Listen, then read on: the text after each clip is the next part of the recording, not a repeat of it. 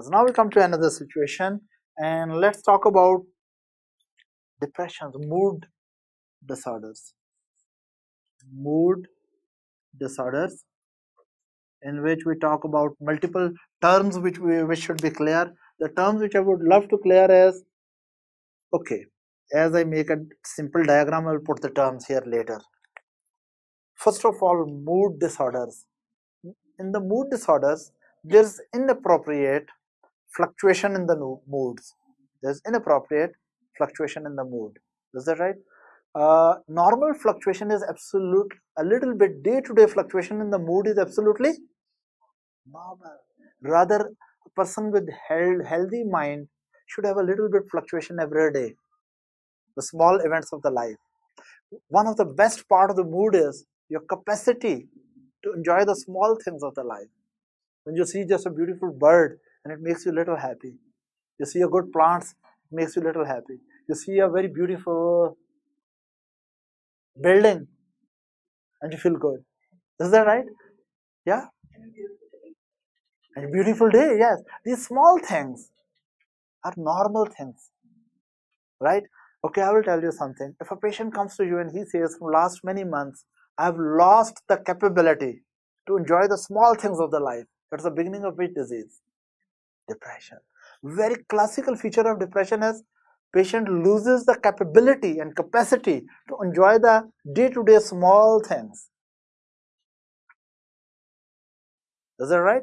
For example, a childhood, for example, you enjoy the football or some game on TV, but with the time that does not give you pleasure, which you used to enjoy. Maybe it's the beginning of some depression. Let me make a diagram because illustrations make the things really easier. We'll have big discussion about mood disorders when we'll talk about behavioral science, but just right now I put, this is your mood pendulum. It keeps on fluctuating, isn't it? Now, if it fluctuate from here, this is the central point, your mood come a little, for example, here you have happiness, little happiness, and here you have little sadness. Now look, if it moves like this daily, that is normal. For example, you just open the newspaper and you read there are few children who died in Africa because they didn't have food, and you have a lot of food in front of you. It makes you a little sad. It's very normal. It should be like that. Or you open the newspaper and you find that Mr. Trump has given funny comments about some other celebrity and they're very funny, and you laugh at that. That is also very normal. That is not adding anything to your life, but still that may a funny comment of one celebrity about other may add a little happiness to your life also. Is that right? So there are small things in the life. Just having a good cup of coffee in the morning may give you some happiness, right? So yes, you need it now, but it's not morning. Sure, you need a drink, I mean soft drink, right?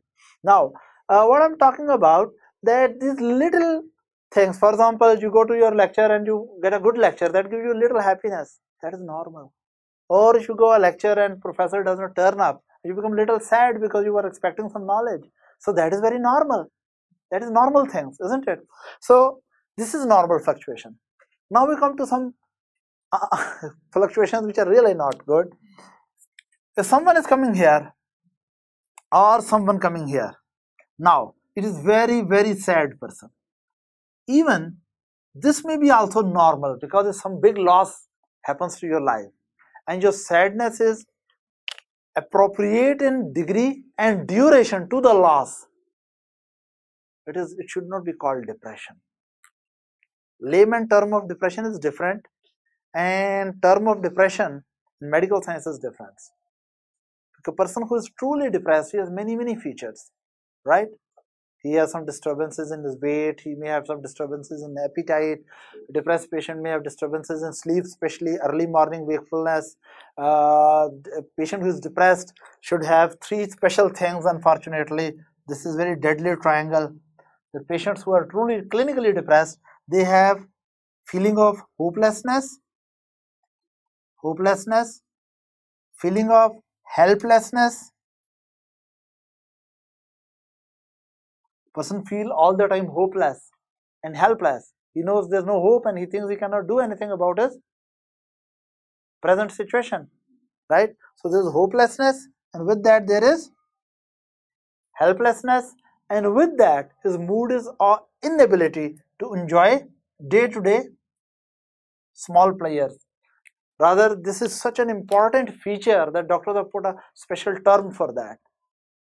What is that term? When someone loses the capacity to enjoy the small things of the life day to day, which he used to enjoy previously. If someone is not enjoying a particular game and he never enjoyed that, that is not depression. There's a special term when you lose the mental capacity to enjoy the little things of the life. Even sometimes you just see a small baby smiling, that may make your heart happy. Yes. No, whole this complex will go to depression. There's a special term which doctors should know, write it down. Anhedonia.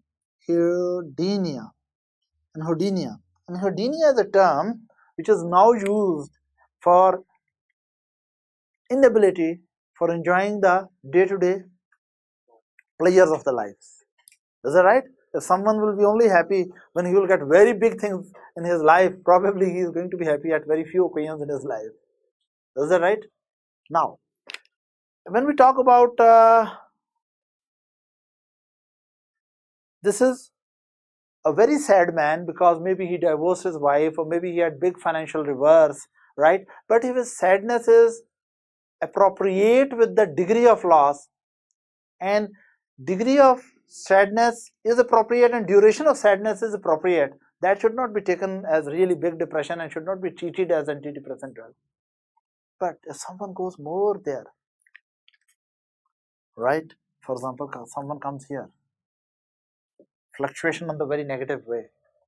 He's all the time hopeless, helpless, no capability to enjoy the small things of the life. Maybe some you can say vegetative changes, weight loss is there or weight gain is there, appetite is changed, he's not taking care and looking, hypoactive. And if he has some losses in life, because depression may be reactive or endogenous. Endogenous depression is that first, due to some biochemical disturbances in neurotransmitters and their receptors, someone get depressed, right? And after the depression, he develops losses, because if you are depressed, then you may lose your job, you may lose your spouse, because you are not responsive to so many responsibilities, right? Many people first get depressed and then they develop losses. And some people develop reactive depression. Reactive depression means there's a big blow to life, and in reaction to that, there's big loss in the life, and then you develop depression.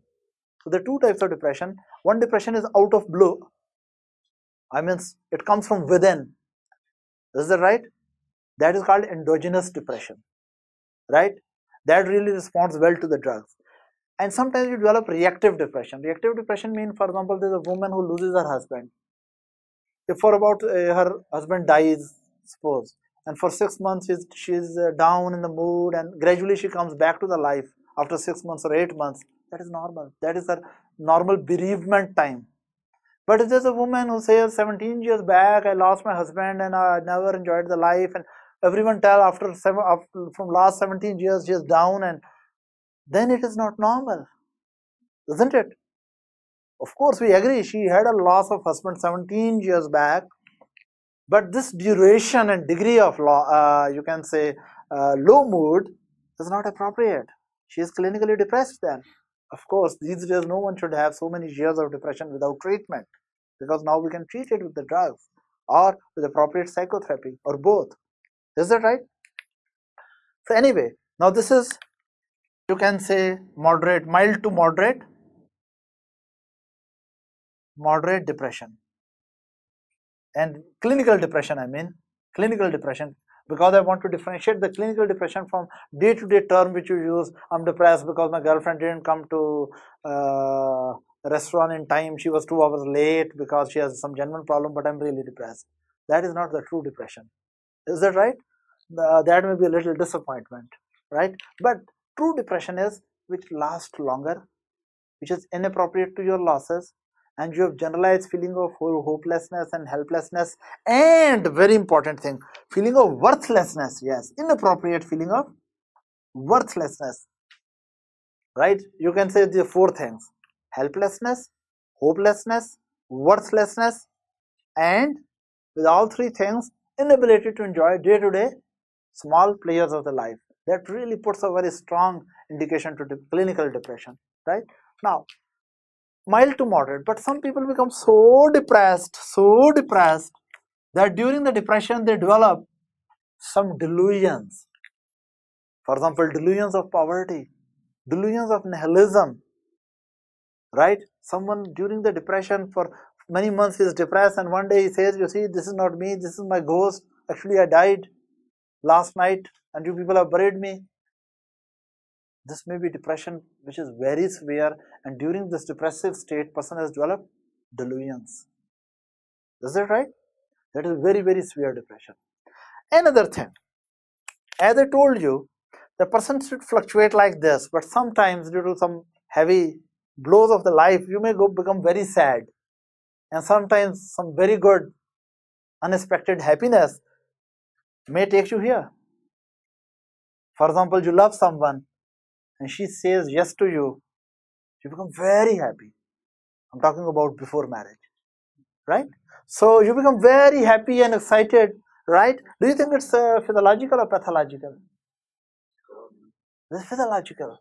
You know, God is merciful to us. At least we are allowed to be happy before marriage. Is that right? We can never really appreciate the God for all the blessings He has, and we happily go for marriage. That is also very important thing.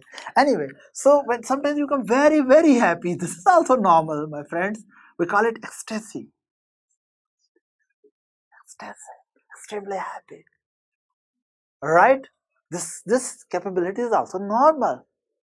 But remember, when you are very happy or very sad, if it is physiological, you should remain in touch with reality. In your happiness, if you lose the contact with reality, that is not physiological happiness, right? You should be in touch with the real world. So, ecstasy, a very happiness, is an appropriate happiness to some big good gains in life, which may be emotional gains or social gains or financial gains or professional gains, whatever they are. For example, you are going for step 1 preparation, somehow you are expecting your result to be 88, 89, but when you see the result and it is 99, you should be ecstatic at least for a few days. You should be very happy, isn't it? Alright? So, that is normal. But sometimes people become really too happy due to neurotransmitter disturbance, and they look very colorful, right? For example, a man enters in this room having suppose blue cap, yellow shirt, white pant, and maybe very pink shoes, right? And he looks very confident, and he talks in a very flowery way, right? And very happy looking, full energetic, but all this inappropriate. Is that right? Because, for example, we are taking a lecture in a very serious way, and he comes here, he says, oh, I want to tell a joke between the lecture. I tell him, okay, you sit down, I will tell the joke, but he doesn't agree. He pushed me there and stand here and happily start some jokes. Is that right? Maybe there's a little something wrong.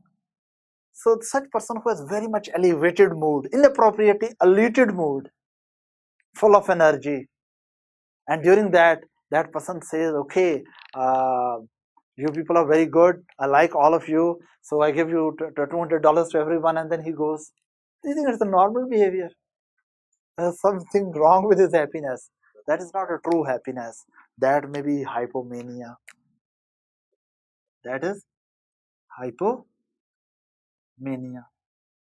As this is a pathological situation. He talks very fast, he walks very fast, he is restless, and he has big grandiose plans. For example, he may say, okay, all of you are becoming doctors, fine. Whatever score you get, I will manage your residency in John Hopkins. Right? Then it means he is in some mood which is not normal. Is that right? And because he is going to get residency for all of you, and whatever score is there, right? So this is hypomania. These people are, they look as if they are very high mood. They are having, pathologically high confidence, pathologically high sort of energy, right? Very vibrant initially. It's exactly in degree as you become mild to moderate depressed. It is a clinical situation. This is a clinical situation. But as I told you, sometimes depression fluctuates up to very severe depression. We call this psychotic depression. Psychotic depression when you lose contact with reality, right? You become so depressed and you say depression of nihilism, you develop delusions of nihilism or delusions of poverty in extreme depression. Is that right? Or you come to hear the same person who was arranging John Hopkins residencies for you, he say, why you people are working so hard? Forget about step 1 and step 2. I will arrange the residency without those things. Just keep good contact in touch with me. Now you see there's something wrong. People here they have developed now delusions about their grandiosity. Someone who is talking too much and his talk is very, you can say, inappropriate with the reality. He looks very confident. As I told you, the delusions of grandiosity are part of mania. It's a clinical condition in which person is pathologically overconfident, pathologically high mood, and having high degree of energy, but delusions and beliefs which are not with the reality. Many people, have you ever heard that someone going in the car and keep on throwing the dollars in the road? There are people. Or you heard someone in a happy state of mind gift all his property and other things to the other people? Some people do it. People who are manic. For example, you just wish that I wish to be friend with a person who is millionaire manic. I don't know, one day he write a check for $20 million for me. Manic people, one day they are happy, they are not in touch with reality. If they're really rich, Mercedes goes to you, his apartment goes to you, bank balance goes to you, and you are happy after this. Then he says, okay, I'm having, I think, a palace, Buckingham Palace in England. My pronunciation is not right, but still it's there. That is a good news. Buckingham Palace. Okay, whatever it is. Before we, okay, Buckingham. Bucking. Okay, look, whatever palace. There's a big palace in England for the royal family, right? That manic person may be giving that palace to you, and he give the Eiffel Tower to you, and maybe Statue of Liberty he sell it to you. So you know there is something wrong. It is not normal person, isn't it? He is feeling great, and maybe one day not so. These are small gifts for him. Maybe he decide to give the state of California to you. Yes. So this is something very pathological, isn't it? So that is a patient with mania. Is that right? This is a problem with his neurotransmitter, and people who fluctuate too much on these things, maybe they have problem with the mood fluctuation regulating center, which is in hypothalamus. Now, listen. Let's recap all of this. A little fluctuation, day-to-day life is absolutely normal. Even bigger fluctuation appropriate to your life situation is also normal. Sometimes this is life. You may have big loss in your life, and you should be very sad. That is very normal if you are sad. Or some big gain in the life. This is life. Sometimes you get unexpectedly big things, and you should be happy also, not happy. So this is day-to-day fluctuation, which is of a healthy mind. This is not day-to-day, but still with big events of life, right? Then some people, now listen carefully, some people with too much fluctuate to this side, even to normal to abnormal degree, with very small thing, they just fluctuate to this line. These are perpetually unhappy people. Have you seen the people who are all the time unhappy? Today they are unhappy because professor did not come, and tomorrow they are unhappy because professor come. Is that right? Maybe today morning they were unhappy because girlfriend did not return the call. In the evening they were they are again unhappy because girlfriend really returned the call. There are people who they are unhappy about everything, or actually they are unhappy. They have problem with the mood. That either they come normal or they always fluctuate too. The things which should make normal person happy, they may make these people only less sad. So these people are either more sad or less sad. They are not happy. This is also a problem, and this is called, what is the term used for this? Yeah, what do we call it? Dysthymia. What is this called? Dysthymia. Dysthymia, people are not fully depressed, but their problem is that usually for clinically we say someone has such type of mood problem more than 2 years, right? That all the time they are unhappy. Is that right? Dysthymia. But more troublesome are the people who are opposite. They are having this thing. With very little happiness, they become very happy, right? And with very little sad thing, they become very sad. The mood fluctuates too much. For example, you do a little favor to them, they become very happy with you, and you are just enjoying that happiness of your friend, and you made a little disappointment to him and he is very angry. Is that right? There are people, unfortunately, they have problem with the mood regulating center, neurotransmitter problem, that with little happiness they become extremely happy. For example, I remember one of my friend, if his father is sending his money every month to him, his father used to send his money. One day he suddenly come, he say, for 1 week I'm not going to study. I say, what happened? He say, my father sent the money 1 day before expected date. And after 2 months I find he is not going to study. He is very sad. I say, what happened? He said, my father was supposed to send on 5th of the month and this time money came on 6th. So I'm very sad. So his problem was that with little things he will become very happy or very sad.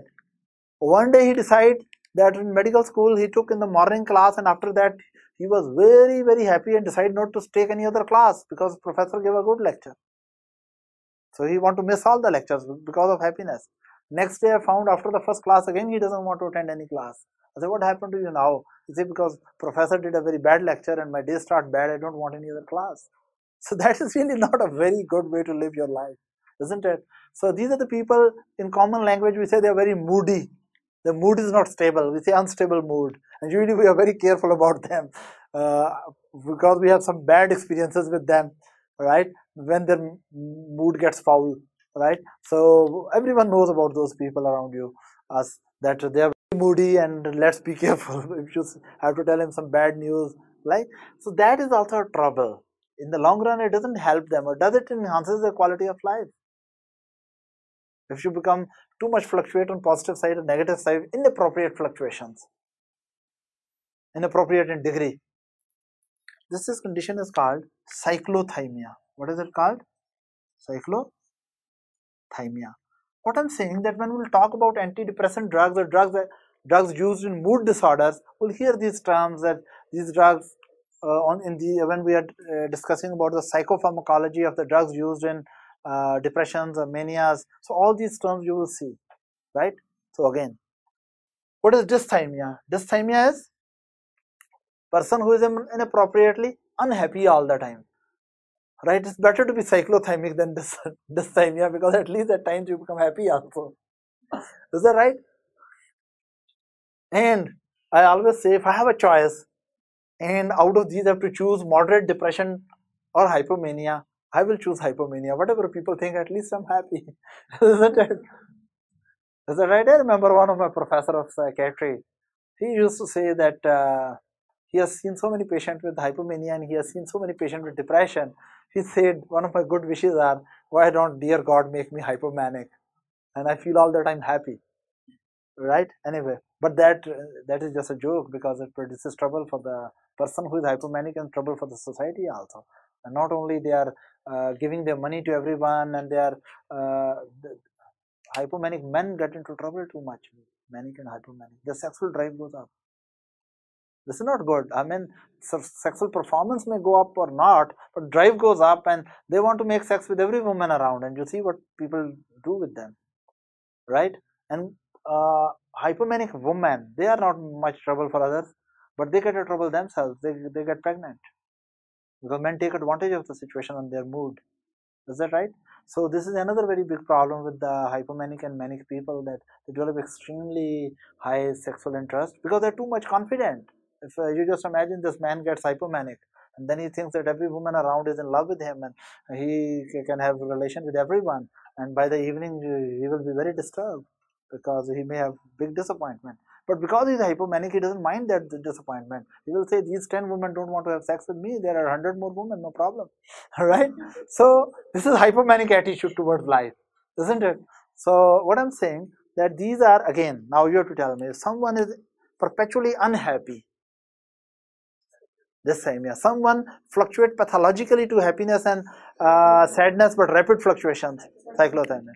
Someone who feels worthless, helpless, hopelessness, and inability to enjoy the day-to-day small pleasures, and his mood is fluctuation is for a long time. What is that?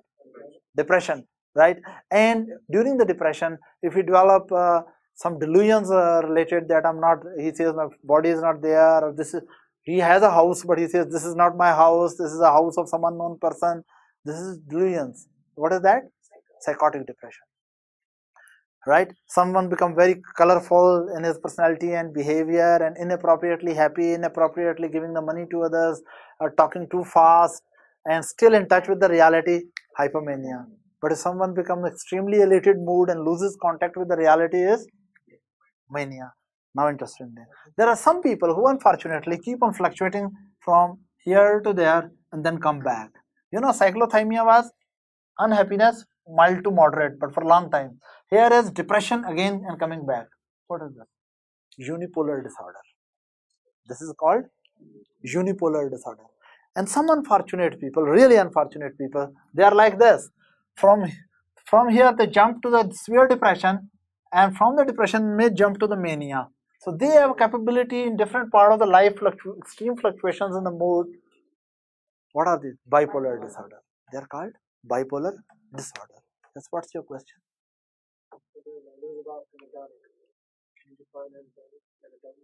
Anhedonia is inability to enjoy day-to-day small pleasures of the life. There are people during the depression, you will find depressed people don't enjoy anything. You get it? For example, if you are truly clinically depressed, if good food comes, will you enjoy? If you are good dressed, you will enjoy. If you see good weather, will you enjoy? They don't enjoy it. This is a very typical feature in the depression, which help in the diagnosis, right? So that's all for today. Let's have a break.